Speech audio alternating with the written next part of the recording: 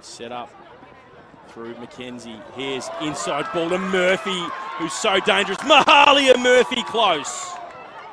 Batibasanga goes quickly, and the intercept is taken. It's so well read. Imakugi will kick it ahead. And it's a foot race. Brilliant work from Komachi Imakugi, and look who's back there. Inside ball to Murphy was an absolute beaut. Yeah, if she'd just, there are a couple of unmarked players on her outside there. Mahalia Murphy, she usually does finish those, and what a kick. There's Caitlin Leaney keeping up with the wingers.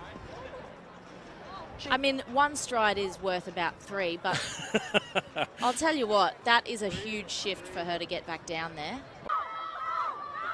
Wallaroos looking to gain some scrum advantage, and that one no good for Mackenzie, who tries to pop it out the back, and that's really a clutch play from Otsuka. The ball's not great from Batibasanga. It's at her feet here, Mackenzie. Gives it through the legs, and just Japanese defensive pressure, and who else would it be but Otsuka, and Laurie Kramer comes across here in defence. At maul time, Masters though shearing off to the left, and they're making good ground here. It's been stopped in its tracks. Still the same maul as Hamilton now in control. Chancellor trying to change the direction here. And now Masters once again, hands on the ball.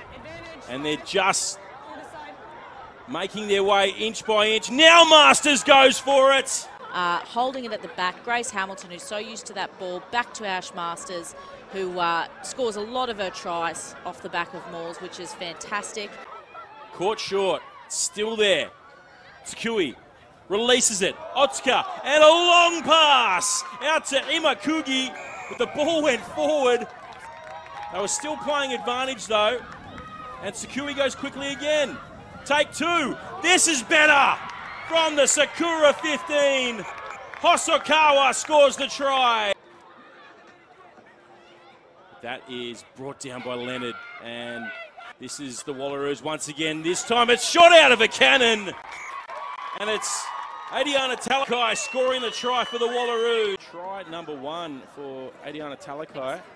That's outstanding, and you know, she's looking really, really fit. She's had to come back from a labrum tear and an AC joint injury as well. Spinning out of that tackle, Morgan goes to Fredericks, and Fredericks chopped in the tackle.